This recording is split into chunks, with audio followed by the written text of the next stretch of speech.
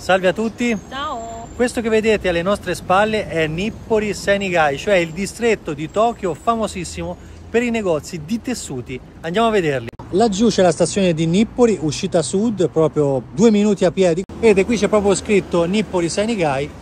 E prima abbiamo letto, no, spiegalo te, perché si chiama, come mai in questa zona di Tokyo ci sono tutti questi negozi? Perché tutti questi negozi di tessuti prima avevano negozi ad Asakusa, però dopo che Asakusa è diventato come una città Troppo moderna, diciamo, sì. E sono trasferiti in gruppo questi negozi. Vedete questa scritta? Qua c'è scritto che importano tessuti dall'Italia. La maggior parte dei negozi in quest'area è così, vedete, ci sono queste mensole grandi sempre con questi rotoloni e potete scegliere di comprarli al metro. Adesso siamo proprio nel centro, vedete, qua c'è tutti i negozi principali, specialmente Tommaso, che è quello laggiù che poi andiamo a vedere. E qui per la strada, camminando, ci sono tutti questi negozi che poi hanno qui fuori tutto quello che vendono, cioè non sono tutti così in realtà, però ci sono anche di questa tipologia. Vedete qua per esempio lo vendono al metro, un metro 880 yen, che sono circa 6 euro più o meno, 5,50 euro più o meno, e sono questi motivi, insomma, questi sono un po' meno giapponesi, già qua un pochino di più. Poi ci sono i fili in terra, da quest'altra parte uguale fili, questi qua che sono tutti fili, sì. E dentro c'è anche bottoni. Guardate che roba qui, questi sono tutti fili, invece qua ci sono i bottoni, guardate qua che roba. Questa è come una vecchia merceria italiana di qualche tempo fa. Quanti bottoni ci sono. Ecco, qui vedete ci sono anche tessuti un po' più giapponesi, anche se anche questi già un po' meno. Adesso attraversiamo la strada, andiamo. Qui ci sono ecco, questi già più giapponesi. Ecco qua. E questi qui sono piccoli, 100 yen costano. Ed vedete tutto così anche dall'altro lato della strada, questi rotoloni grandi, dentro, vedete anche dentro ce l'hanno gli altri. Ora andiamo più avanti, dove c'è appunto quello che dicevo prima, uno dei negozi più famosi di tutti, che si chiama Tommaso, è anche il più grande, vedete qua, buttati per la strada, nessuno ruba niente tra l'altro, anche perché alcuni sono scarti. Qui che cosa abbiamo qua? Ah, sempre fili, vedi qua, fili, tutti, se avete bisogno dei fili e siete a Tokyo c'è un sacco qua di fili. Questo vende cappelli, vedete? Cioè proprio tessuti così. Anche qui dentro specializzatissimo in bottoni, tessuti. A questo siamo già a Tommaso qua, sì.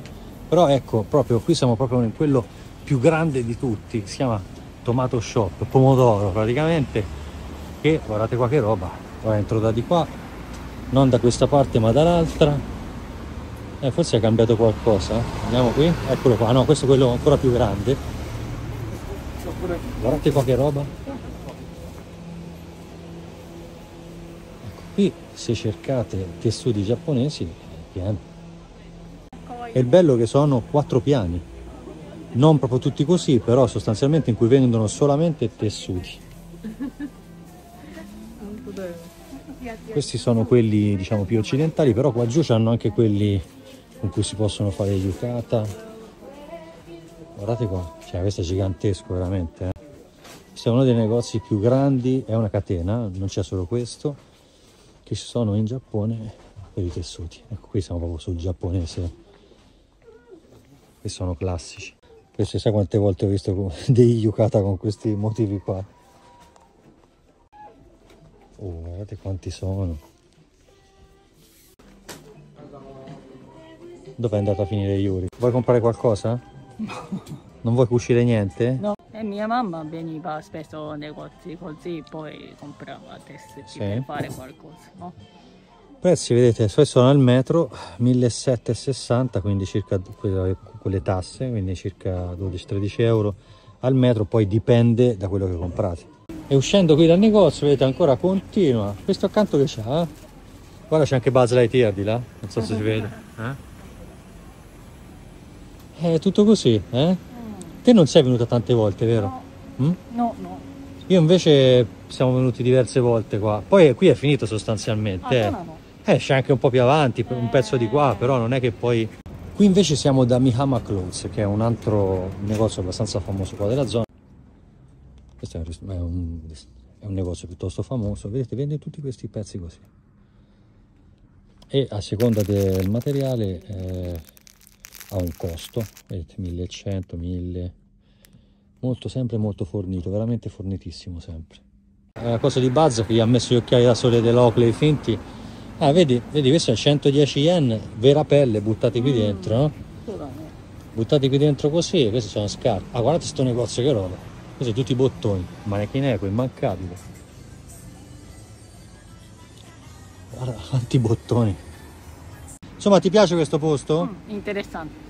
Qual è il negozio che ti piacciono di più? Qual è quello che ti interessa più? Questi non c'è niente da mangiare qui. O meglio, no, abbiamo fatto anche pranzo qua, poi magari lo facciamo vedere in fondo al video. Ho deciso quale ristorante andiamo la prossima volta. Quale andiamo la prossima volta? Per il giapponese. Quale? Che si chiamava Takahashi. Ah, non l'ho visto, ho capito. Vabbè, lei l'ha visto comunque, va bene?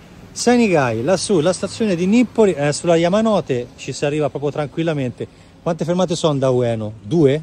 No. Ubi, Sudani e Nippori, sono 2, sì, quindi ci vogliono da Ueno, che è uno dei centri principali di Kyoto, di Tokyo, ci vuole pochissimo.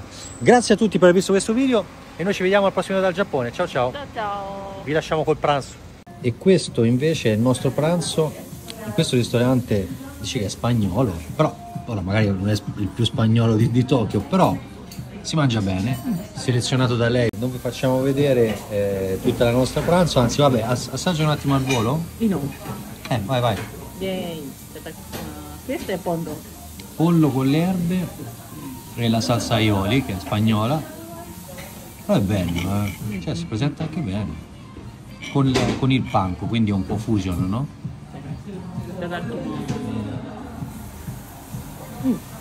Buono? Assaggiate anche la paella, guarda.